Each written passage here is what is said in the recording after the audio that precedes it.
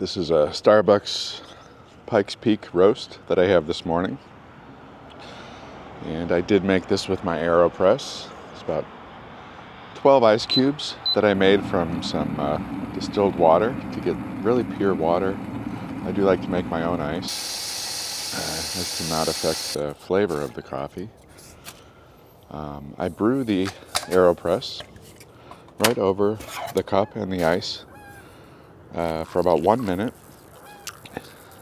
and then I push with pressure through the Aero-press the coffee into the ice, and the hot water cools off quick enough where the ice doesn't melt so fast when you have the proper amount of ice. This is my almost daily routine. This is a beautiful way to start the day with a fresh cup of iced coffee. Lately I've been hearing a lot about moringa tea. I have not tried it, but I heard it's supposed to have some health benefits, so I might try some of that soon. Or maybe just some Earl tea. Or is it called Earl tea? Earl Grey? Herbal tea? I don't know, I'm not a tea person. You can let me know in the comments. But I'm really curious how y'all start your day. For me, it's my iced coffee with some Splenda and some creamer.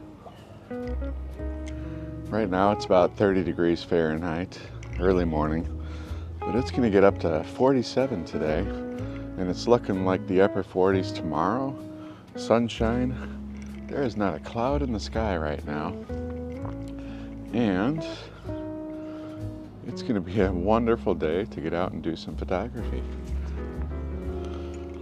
It's been probably at least 2 months, I think, since I have been able to just come outside with a long sleeve shirt on in the morning and feel the sunshine where it is just not so bitter cold, and I can enjoy an iced coffee outside. It's gonna feel like spring today. The groundhog yesterday did not see his shadow, so obviously this is kind of a tease for springtime. But at least we can enjoy it and pretend it's springtime right now, huh? Take advantage of the beautiful days that we get. And I love to come out to the yard this time of year and look at the plants.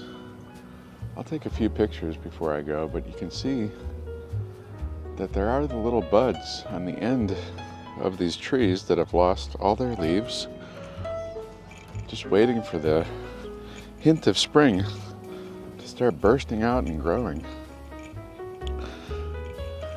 And right now in the middle of winter, all the leaves are gone from the tree, obviously, and then spring will hit, and it will feel almost like within a few days it will be an explosion of life and color as all of the plants just start to fill in. And of course that will be the start of just a wonderful time for macro photography, and that is when you will find me outdoors every day with my camera, almost rain or shine, just enjoying the beauty of discovery,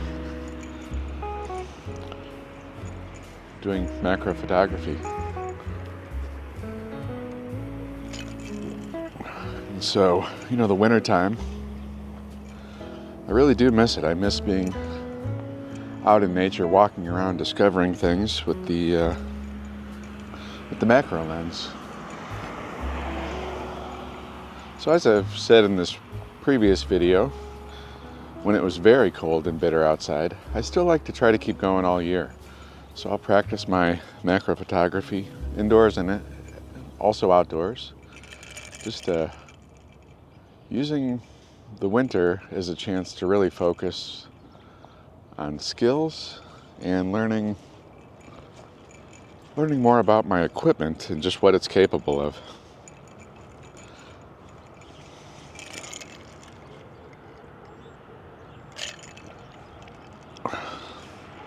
But yeah, this is just going to be an amazing weekend.